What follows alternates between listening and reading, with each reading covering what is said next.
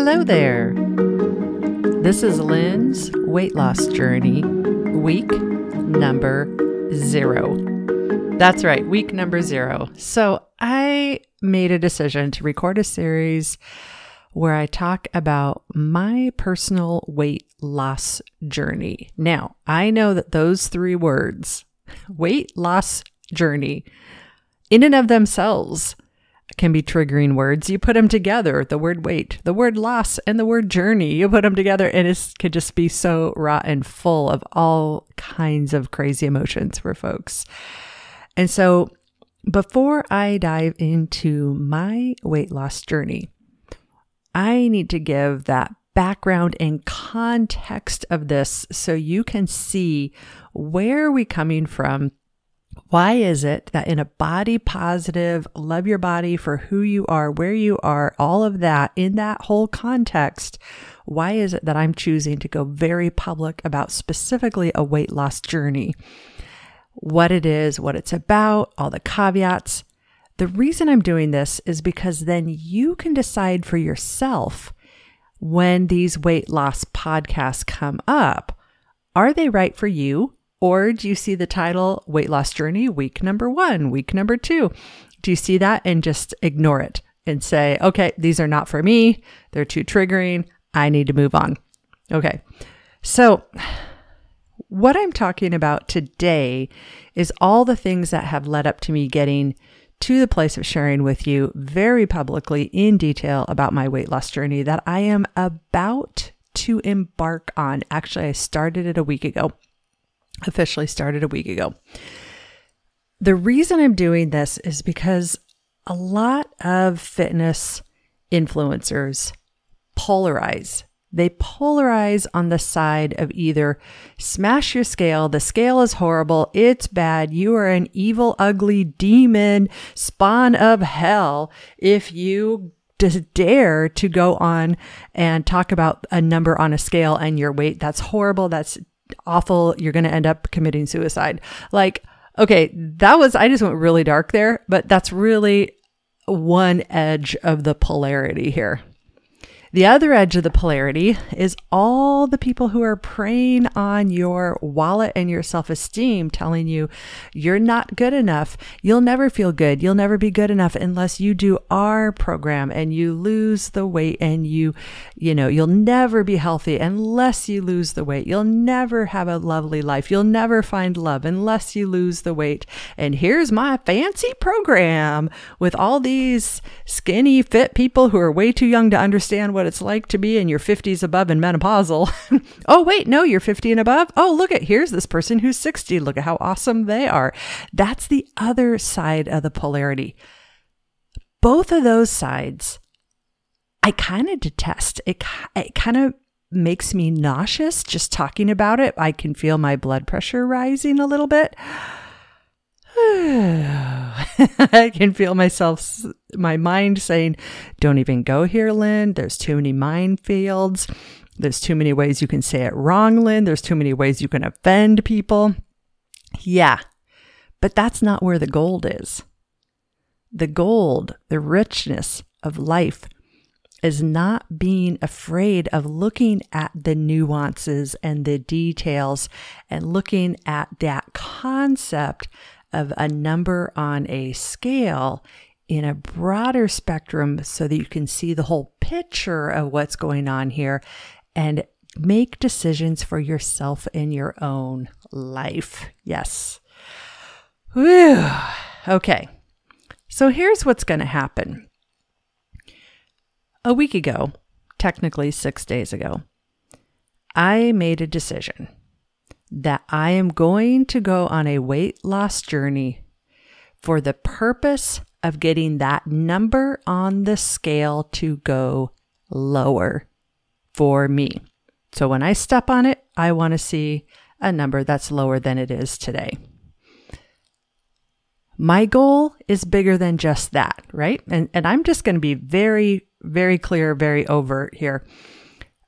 I currently, at the beginning of this journey, before I even started, the scale was showing 180 pounds. I'm a little bit more of a lean 180, but I absolutely have extra visceral fat that is literally weighing me down and putting some strain on my joints and some strain on my back that I don't really like. And I'm ready to get rid of that. But what this is about is, how did I get ready to know to do that? How did I even gain the weight in the first place? How do I know that I'm ready to get there? So let me back up about 5 years ago. About 5 years ago, 2018, I published the book, Couch to Active. It was a book all about health and fitness motivation and how to keep your motivation going. It's a great book. It won 6 book awards. As I was finishing writing that book, my health was falling apart. And my health was falling apart for several reasons. A big one of them was stress. I had way too much stress in my life. I had some stressors in my life I felt I had no control of. I had some stressors in my life I felt I had no ability to really, truly influence without wreaking havoc on my whole life.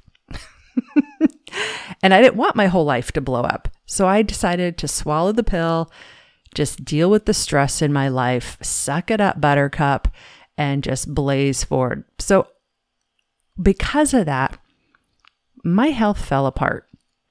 I am allergic to dust. I moved into a dusty environment. It hurt my lungs. That made it harder for me to exercise. The stress also caused me to develop and be diagnosed with fibromyalgia, which, if you know fibromyalgia, it's not a fun day. It's when your body feels like you have there's a million ways to describe it. For me, is I felt like my body was achy and felt like I had a fever. Like, you know how when you get a fever and your bones ache, everything just deep to your core hurts and aches. That's what I felt like 24/7, but I didn't have a fever. For a year, I felt like I had a fever. And then I also had some intestinal issues that were showing up too. And I felt just like my life was unraveling. During that time, when I was dealing with all those health issues, that was not the time for me to be losing weight. First of all, because I hadn't gained it yet. Yeah, people say like, oh, you're healthier when you're heavier, and you're not as healthy when you're heavy, and you're healthier when you're skinny. It's like, no, I was still skinny. And that's when my health fell apart, not when I had the weight on me. But when my health fell apart, another thing that happened, besides not being able to move my body as much like I used to, and being under incredible stress, there is something about whether it was the meds I was on or my mental state or the stress, or it's all of it. It's all of it.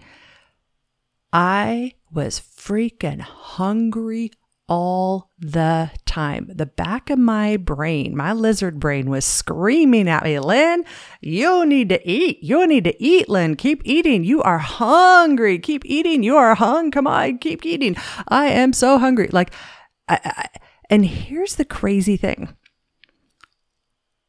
As I gained weight, I practiced more self-control around food. I denied myself food more than I ever had when I was skinny, and more than I ever had when I was my fittest and super fit. I skipped all kinds of desserts. I did the intermittent fasting. I did water fasts. I did, calorie restrictions, but my brain was just like, you have got to eat. That my body was not going to balance this for me. So the scale over about 3 years creeped up. And in about 3 years, I gained, depending on how you count it. And if those of you who use the scale, it depends on how you count it. Was it my lightest weight? Was it my heaviest weight? Was it in the morning weight? Was I wearing clothes when I had that weight on? I know, we know all those games. So over the period of 3 years, I went from having been thin, skinny my entire life into over 3 years, I gained, depending on how you count it, 50 to 60 pounds. That's right. 50 to 60, 50 to 60 pounds, depending on how you game it is what I gained it. Yeah.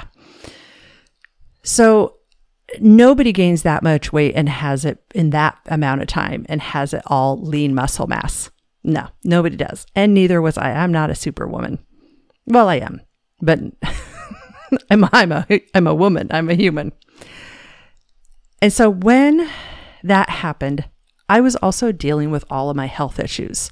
So that was not the right time for me to be calorie restricting when I was already not sleeping well, dealing with health issues, completely stressed out, having trouble breathing with my breathing, having trouble with my intestines, managing any food that I put into my body. Not the time to start exercising. I wasn't exercising much, but to start doing a calorie restriction for the diet in a healthy way. So I went on a mission after I just like boop, boop, boop, boop, boop, boop, in like 3 years, boom, 50 to 60 pounds. And yeah, I was having a little bit of a holy cow moment. I got to where my health during that process, my health got better because I brought in a whole team of doctors. I worked my regular doctor. I had my heart checked. I had all of like everything scanned you could have scanned. I had blood work done. I was a young colonoscopy, endoscopy. And I was, you guys know, I was having some intestinal issues. And I went to a GI doctor, and the GI doctor is like, I know you're not 50 yet, but we should probably do a colonoscopy. And I was like, hallelujah, give me the colonoscopy because I'm having so many issues. I want my life back. So whatever you got to do to figure this out. Yeah, it was that bad. All of that without going into like totally ad nauseum boring detail, I was actually able to figure out some health issues and start healing those health issues.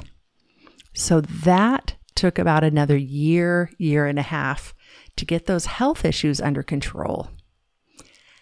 Then my life on the outside looked like it was really blowing up because my husband at the time and I had to move into a new home. That was hugely stressful. We went through a lot of stressful things. We moved into our new rental. And then at that point was when the marriage started falling apart, or at least when I first noticed the marriage started falling apart. So I had another year of incredibly gut-wrenching, heart-wrenching stress. I had panic attacks for the first, well, maybe not the first time in my life, but I was having panic attacks. I was so freaking stressed out and doing everything I could to keep my attitude strong, to keep myself strong, to heal myself, to eat healthy. But holy cow, that stress was ridiculous. The nightmares were through the roof. That was not the time for me to think about losing weight either. Was it the time to take care of myself? Absolutely. Was it the time to eat healthy? Absolutely. Hydrate? Absolutely. Those are things, those are little levers, little buttons I could push and pull as much as I could to dial things in. But was it the time to lose weight? No, not at all. Because really in earnest, losing weight really takes a lot of focus, a lot of attention, especially if you're going to do it right in a way that keeps you healthy. Whew. So 6 months ago, I moved into the apartment that I'm living in now. And I live here alone. So yeah, divorce happened. I live with my son in a quiet apartment complex, huge apartment complex. There's like 300 units here. Huge apartment complex, but quiet. My life is so much more simple. I am only doing couch to active work right now. For a while, I was juggling 2 jobs because you guys know couch to active is a startup, and it's not paying all the bills. It's doing well, but it's not paying all the bills. So for a while, I had 2 jobs. For right now, I've been 6 months into this much more peaceful environment. I'm only doing couch to active. I took about 6 months to heal my nervous system first, because my nervous system was shot. Like, I could sit on the couch, relax. This was some of the work I did. Sit on the couch, relax, or try to relax. And I could actually feel my nervous system buzzing. I could feel the tension that in my nervous system. And if you've ever been so stressed out, migraines, nauseous, all that, where you just, like, you could sit on the couch for days and your whole nervous system will still buzz and buzz and buzz. I had to heal my nervous system. A few months into living into the house was when I went down to just couch to active only, so I was no longer working 2 jobs. And that was not the time for me to start losing weight either, because I was down to just couch to active as a job, newly separated in my apartment, and my body was like, Lyn, you're going to watch Netflix and stare out a window for several weeks. And that's what I did December of 2022. I still did some exercise. I was still gaining some strength. I was still able to do things and kind of get my head around my new life.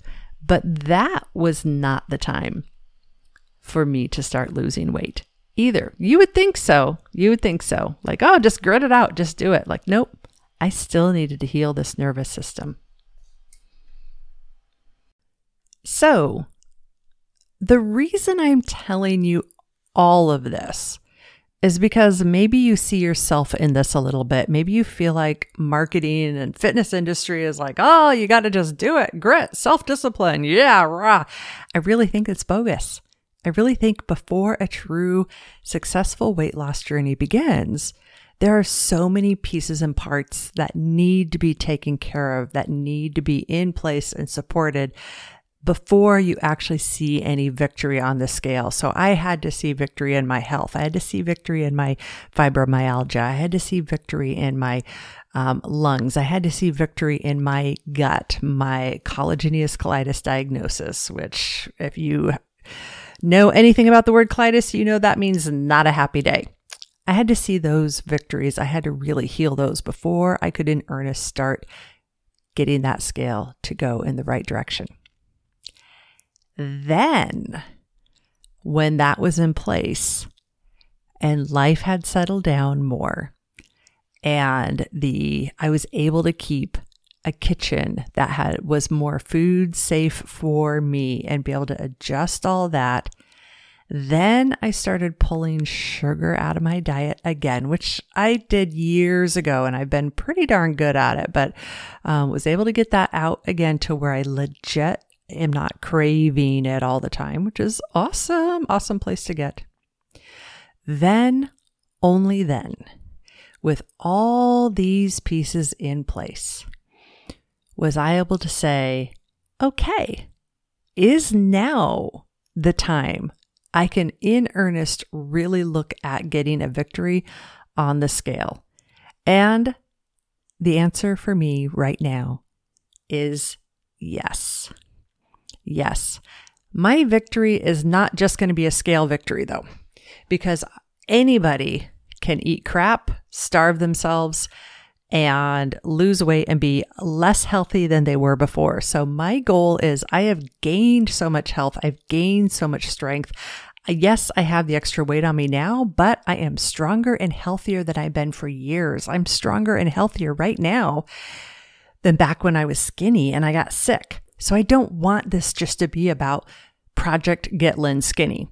I want this to be about Project Get Lyn lean and healthier so that my body can move faster, so I have more freedom in my body, so I can do more in my day with my life that'll help support me and make me smile and love what I'm doing. So for example, this summer I'm going to Washington, D.C., with my son as a tourist, and I'm super excited, and I want to be able to get there, and I want to be able to not die in the heat.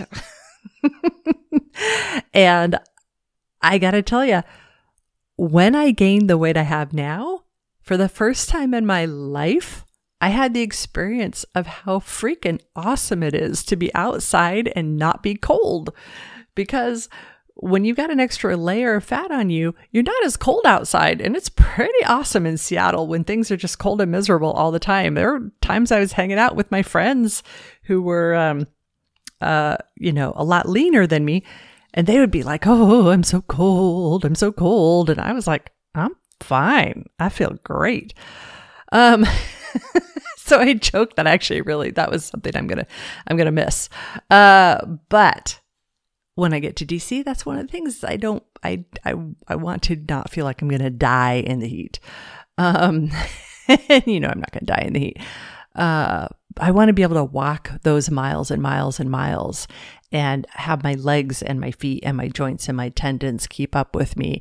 I want to be able to teach all the fitness classes I do and use those weights and not have it be draining, have it be energizing and be able to use bigger and heavier weights.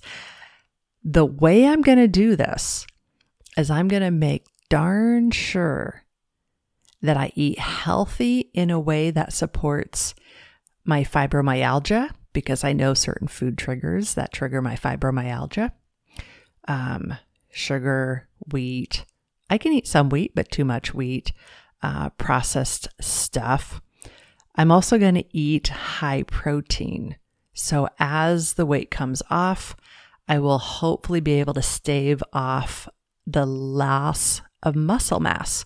So I want to maintain as much muscle mass as I can and kind of force my body to go for the fat to pull off my body, not just the muscle.